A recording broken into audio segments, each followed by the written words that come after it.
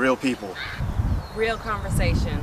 Real talk. A couple of weeks ago, this Japanese guy from London, I think it was, on Psychology Today, did an article, and he said, black women are ugly. For some reason, they're physically more unattractive than Asians, Europeans, and any other nationality that you want to mix into it. But how did that article strike you, not only as a black woman, but as a woman that takes care of herself in that physical fitness manner? And remember, we had a conversation leaving church the other day when you was like, I'm trying to put on some weight because, you know, the brothers like a little bit of a don't, you know. I don't know about all that. But yeah, I definitely am trying to get back to where I was before. Not that I look bad for the show or anything, but I know a lot of guys, you know, think it's a little bit too intimidating when you are muscular, or, you know, they might think that you're more muscular than them. So I'm gonna be real. I saw the picture. You look like you was gonna beat my ass. No, I stepped that line. But I mean, still having curves, so making sure I eat and get those curves back right where they need to be. Okay. Is what that was my goal. But in regards to that article, I mean, like I said, it hurt my heart when I first saw it. It's nothing new. It's not like it got me down where I was depressed, or I saw some people on my news feed on Facebook who were like, oh my gosh, why did they post this? Why did this man write this article?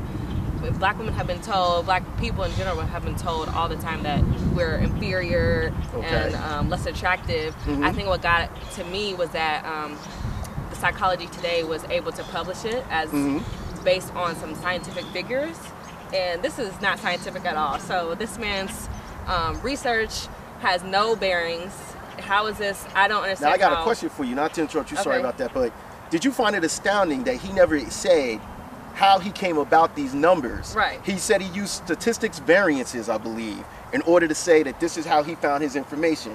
Well, we all know, even if you took basic level of statistics, which you have to do in most schools now, variances, you still have to say how many black men of a certain age did you ask? How many white men of a certain age? What kind of women these men date? What type of habits they have? Where they live? He didn't mention any of that. All he said was this was this and this was this. Now, what I found amazing about the article was that he said even though statistically black women are uglier, he said that black women think that they're better looking than everybody else. Now, do you think that that's true? I do think that our African American community has led us to be very confident in ourselves. You can see that throughout our culture, throughout our music. We're just all about, you know, being confident no matter if you're big, small, tall, short, whatever. Definitely. Black people have, you know, what we're calling now swag. That's what they're calling it, and I definitely think that black people have a lot of it. Oh, definitely. Whether it's warranted or not, I don't know. Definitely. But like you said, the article, the research was not statistically significant from my standpoint. Okay. Like I said, he didn't publish any of his constituents, the pool of people that he polled or did his research on. Definitely. I think you need to take into account when you're thinking about the people that he did interview or research, what their background was, because the cultural standpoint plays a big part into where people's mindsets are about what their ideal of beauty is. And without taking that into account, just looking at straight numbers, and he put two pictures up in front of you and say which one looked better 10 times, 50 times in a row. I don't know how he conducted his research. If the media shows you blonde hair and blue-eyed and says you're supposed to like it after a certain amount of years, that's what you're going to think is beautiful. Exactly. Personally, redheads do it for me, not blondes, but I'm just saying, though. Oh my gosh. I've never seen a black redhead, so I don't know. I'm just saying, redheads, you know, that's the thing sometimes. I don't know, it's an oddity. Redheads are oddities, cool. I'm good with that. I appreciate that. I appreciate the red hair, though. Now, here's a question for you, and I really, don't you find it amazing that he said that article, but yet and still, if you go back into history, so many slave masters and so many men of prominent distinction have always liked black women, have always been more so attractive. You know, first of all, I like all women. You know, there's beautiful black women. Make that be known. Hey, I'm making it known because a lot of y'all be on hating like, he only date white girls. I date everybody. I'm an equal opportunity hater. I'm giving it up. I hate everybody. So I got love for everybody.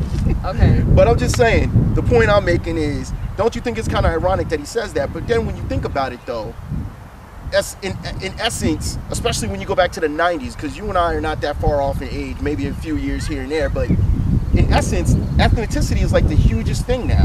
Everybody to be considered, like, a lot of the white girls are trying to act like they got ethnicity. A lot of them are trying to get that little bit of... Ethnicity? What's that? You know what I mean. A lot of them are trying to act like... A lot of people are trying to act like they got a little bit more ethnic than just pure white. A lot of them don't want to be the pure, oh, I'm blonde hair, blue eyed, and I'm just from Germany. A lot of them are a lot of them like, oh, well, I got a little Cuban in me. You know what I'm saying? Well, at least not even claiming that they're white anymore. They have to claim the actual country of origin when they probably don't even know what it is. Oh, I'm Irish, or I'm, you know, from England. Like, okay, you're still white, and your family has been here for hundreds of years. So to me, I'm, you know, I don't really, you know, classify that, but I don't know.